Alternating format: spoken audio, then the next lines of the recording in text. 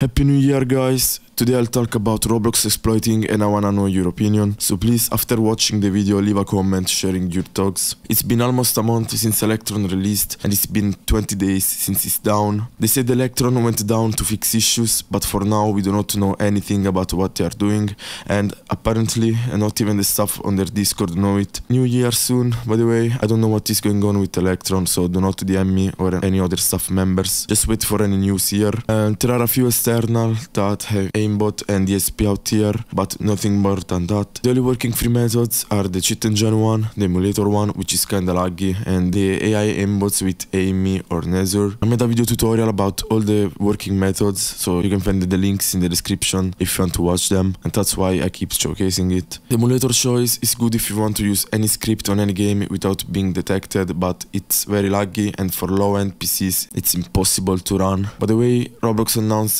that buy from Hyperion anti-cheat will come out also on Android, so this may be the end of emulators and exploiting on mobile in general. And to make things worse, Roblox is suing any paid cheat that is coming out, and this makes private cheats more popular and common. But private cheats are bad for the community in general, because without public cheats, less people will use exploits, and most of these private cheats are detected. Electron itself was detected. I think we are so desperate that we do not care about getting banned. We just want to execute our scripts in our favorite games and have fun with it, regardless of bans. So, in 2024, are we going to see fully working public executors? Or is it going to be a downfall until we reach the end of Roblox exploiting?